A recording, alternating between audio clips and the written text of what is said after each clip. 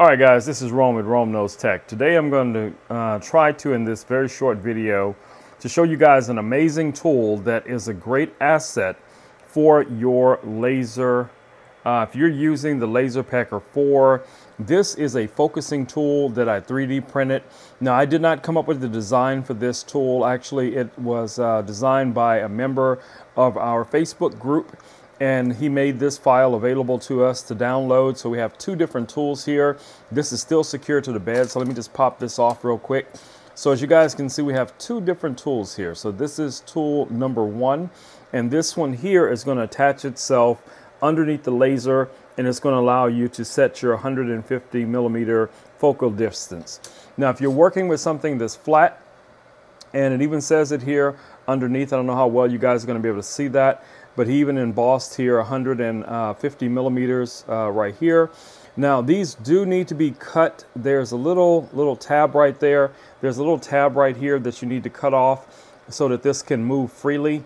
But in the print, when they're printed, those are all going to be secured. So I'm going to go ahead and take my knife, and we're going to cut those little tabs off. Okay. So let's go over to the laser and take a look at how you would actually utilize these focusing tools.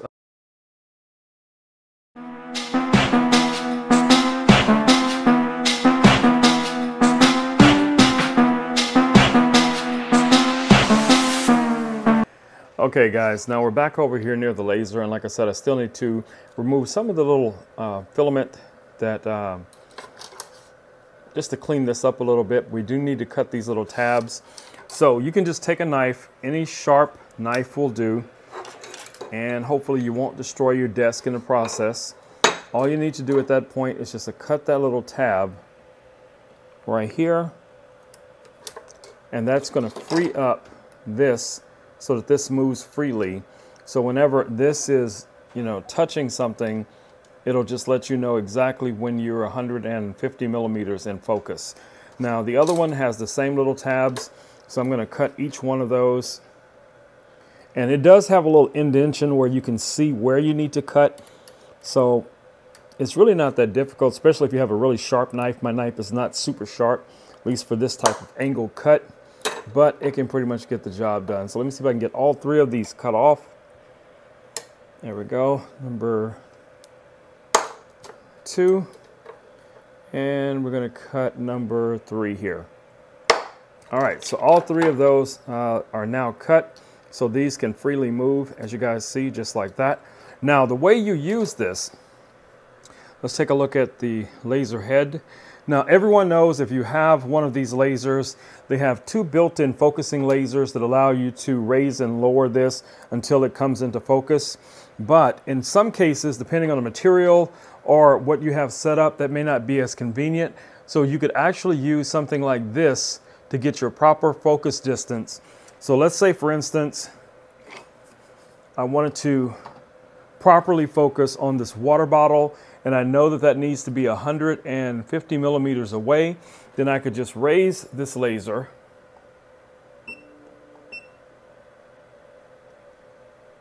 until this touches.